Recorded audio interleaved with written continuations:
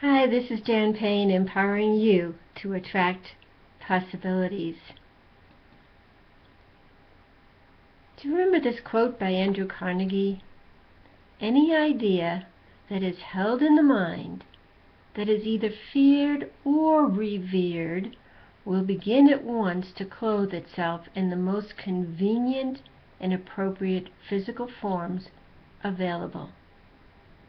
Any idea that is held in the mind, that means what you're thinking about, that is either feared or revered.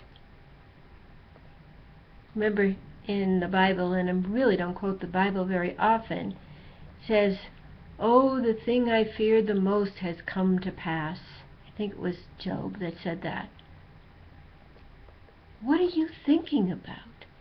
Are you trying to manifest what you want? Or are you thinking about what you don't want? Because either way, it's going to manifest. So it's time to think about what you're thinking about. It will begin at once to clothe itself in the most convenient and appropriate physical forms that are available. It's what is available now. Think about what you're thinking about. Until next time, this is Jan Payne, empowering you to attract possibilities.